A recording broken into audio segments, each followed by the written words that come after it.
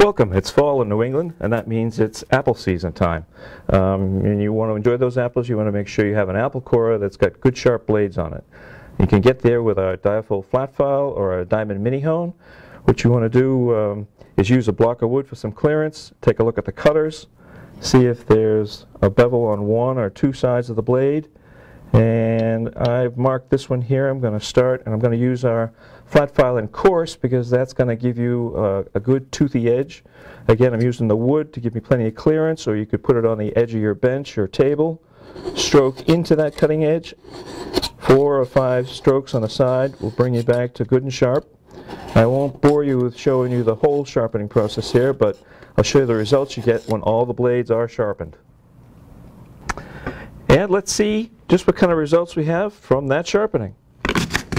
I think we're done.